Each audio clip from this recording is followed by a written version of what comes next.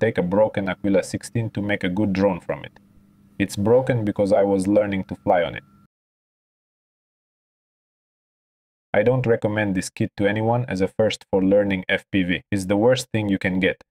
If you want me to make a video about the best kit to enter FPV, write in the comments. In order to transform this drone, we will need a new VTX and flight controller, because the ones installed in this drone work very badly and cannot be upgraded. New frame from Meteor75 Pro. It is much lighter. And titanium screws are the best solution for such drones in combination of reliability and weight. I pick up a lot of this stuff at an internet flea market, so the whole upgrade cost me less than $30. But since not everywhere you can find these parts so cheaply, I also wrote the cost of new ones. From AQUILA16 remains only motors. Also, I'll try to leave the camera even though I do not like it, but it does not have a connection diagram, so most likely will not succeed.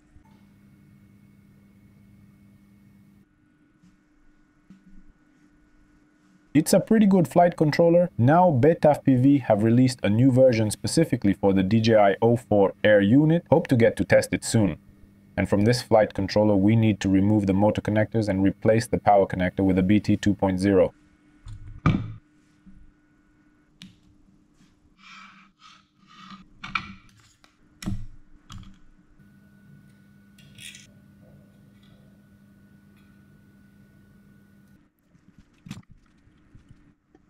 I tried to resolder the power connector from AQUILA16, but the connector is made of non-temperature resistant material and a little not calculated the temperature of the soldering iron. I melted it.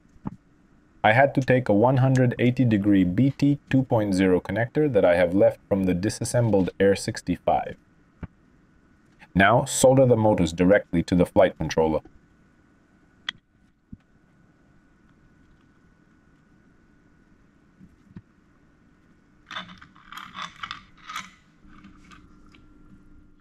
And soldering a video transmitter.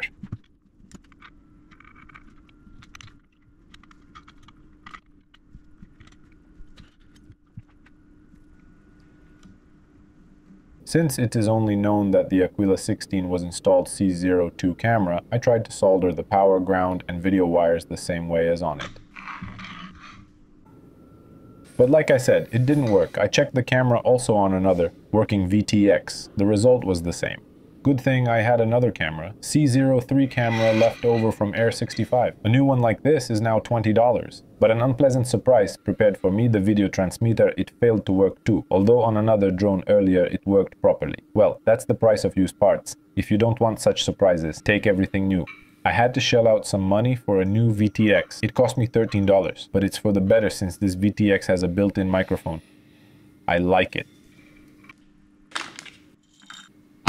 Done. I spent $42 and some of my time on the whole thing. If you take all new parts, it will cost $70 to $77. Is it worth it, or is it better to get a ready-to-use Meteor75 Pro for $110? Write in the comments. Now let's weigh it.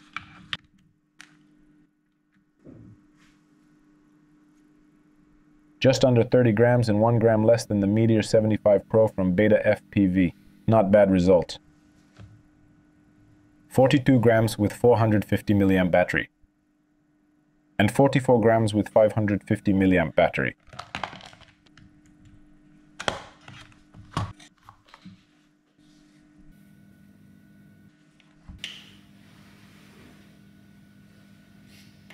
Welcome to HTX.